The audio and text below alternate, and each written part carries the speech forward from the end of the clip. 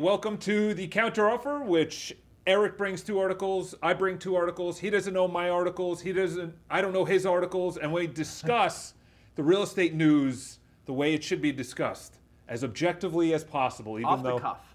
Even though we're a little subjective about the news. I'll start it off. Everyone is talking about it's very interesting too. Before I bring in the article, that almost 7 in 10 metro areas posted home price gains in the first quarter of 2023.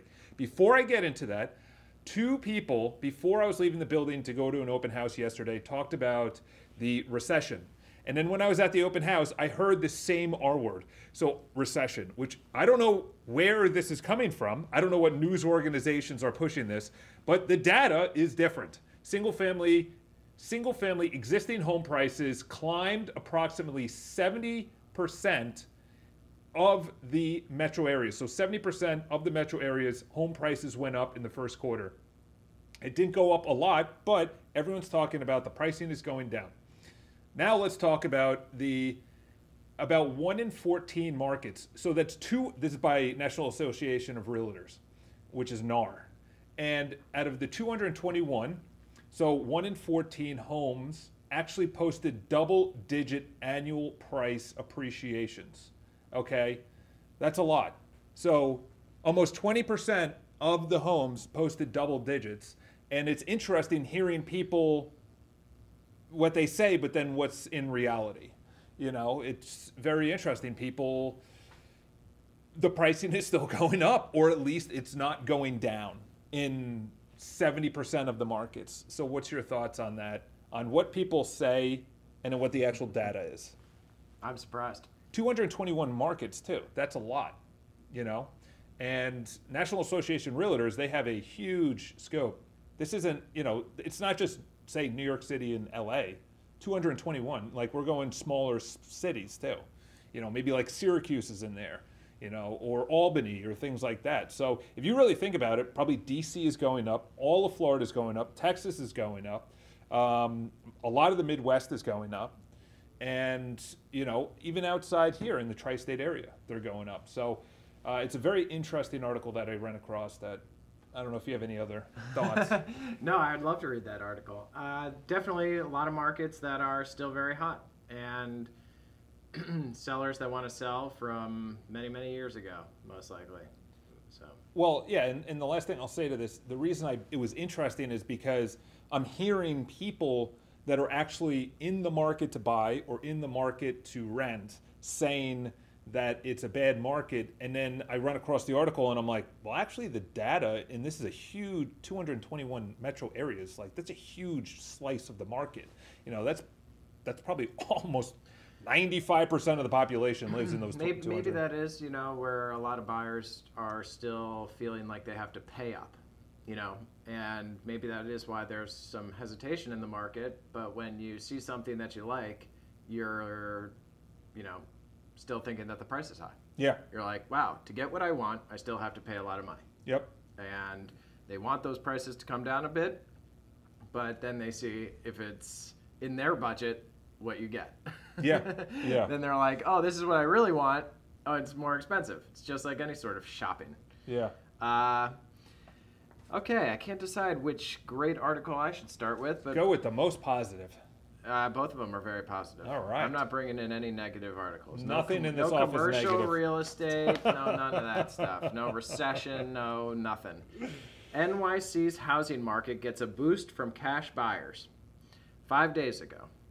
As per the analysis by a recent citywide sales data by The Real Deal, all cash deals are making up a large portion of the New York City housing market than any other time on record. Wow. In fact, cash buyers accounted for 60% of condo sales in Manhattan this year alone. The trend is not limited to Manhattan, as cash purchasers made up 37% of condo deals in Brooklyn and 40% of deals in Queens, wow, both record highs since at least 2018. Wow. So why are there less cash deals, or lower amount but still higher, relatively speaking, in Brooklyn and Queens? Is because they have lower monthlies, lower real estate taxes, yeah, lower common charges for the building. So when you start coming into Manhattan, you get these expensive common charges on the building, expensive real estate taxes, and then all of a sudden the monthly expenses with a mortgage are very, very high. So cash buyers come out. Yeah, I would say the one thing behind this is that I just look at, there's so many people with so much money that's doing nothing. That's the way that I look at it. I was talking to this guy yesterday, and he's like, I've been looking to buy, but his rent, and you just said it earlier today, is month to month. So there is no incentive for him to buy, but he is a cash buyer potentially. So I believe there's so many people that are currently renting that are sitting on a pile of cash. They don't know if they're going to stay in New York City. They don't know if they're going to move outside of New York City. They don't know if they're going to take a hiatus. But I think there's a lot more money in the market than people are, talking about. And, cash clearly with these rates makes sense. That's true. And a lot of people are value the flexibility, and that's why they rent. Yeah.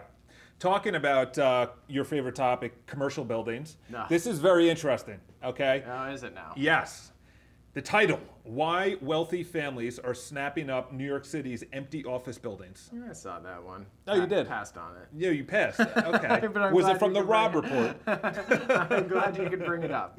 Well, it's interesting, too, because what they talked about... because I actually ended up getting one from the Rob Report, too. Okay. So you'll see how much better mine is. Yeah, please, down below, talk about how much better my article is than this guy's. Ironically enough, 11 buildings sold in the last 6 months by big institutional investors. So you're talking about large banks, large funds, say Blackstone, I'm sorry. And only half were to big institutional investors. The rest were actually to families that are pooling their money together. What was the news that we talked about last week? They are limiting the cash out. Yeah. So what are wealthy families doing? Buying it themselves. Exactly. And they pooled together, listen to this, in November, a group of family-run businesses, so these are very wealthy individuals, pooled together in November to buy up 1330 6th Avenue from Blackstone. How funny is that? How ironically is that? They're buying buildings, and they bought it for $320 million. Okay? So this isn't like $320 million, which is $80 million less than what they paid for in 2010. So think of that, $80 million less. So what they're going to do with it, I don't know, but it's very interesting. These wealthy families are not going to these companies, and I wonder why they can't cash out.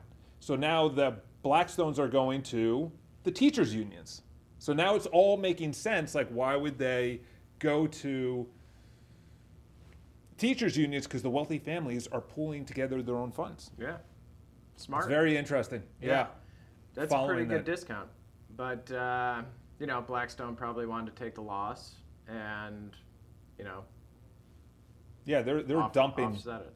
They're dumping. Yeah. Anyway, Rob Report here as well. How NYC's West 11th Street is becoming the city's new Billionaires Row. It's right near me. Oh. Yeah. You live on Billionaires Row, eh? I can get some vibes. It's true. Very true. 11th Street is one of the most desirable streets in Greenwich Village. It is like walking on the Gold Coast. It's like walking down the Malibu Beach, where you see all these amazing townhouses, usually empty because they're owned by billionaires that have completely renovated it and will pay whatever it costs to get what they want. So I would say there's actually probably not too many left that you could buy. With the original details on 11th Street. I think Sean Parker has like 3 townhouses in a row. Yeah, that he Sarah shut down Jessica the whole Parker street. bought 2. Yeah, right no, there.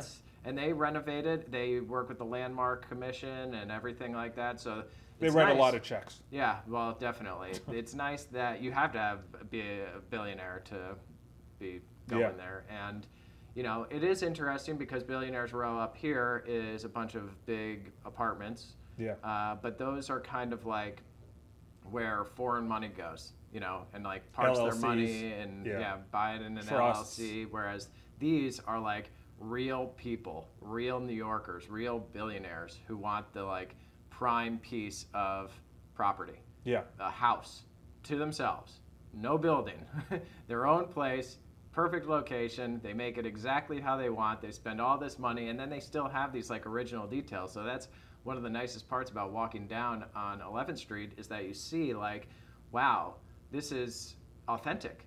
Yeah. It's like the new New York. You know, that's why I like this. It's the new Billionaires Row, like, but it still has that classic, authentic feel. It's not one of these like super tall buildings where you're spending $1 billion. You're doing it right there on Greenwich Village. Yeah, as much as you want to say negative things about the landmarks, it's vital to not have tall buildings in an area that would stand out and completely ruin the area. Like I could see that they did it in West Chelsea to build up the area. You throw in a bunch of condominiums. And West Village, it's very low line. You have maybe out towards the water, the Hudson.